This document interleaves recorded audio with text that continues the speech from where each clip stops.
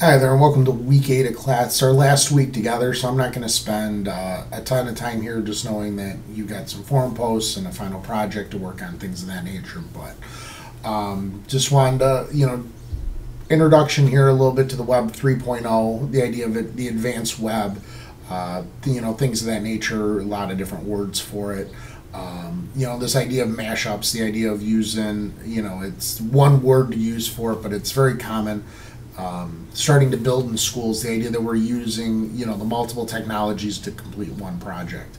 It's the idea that, as you saw in the digital lecture, things like using Google Earth to embed data.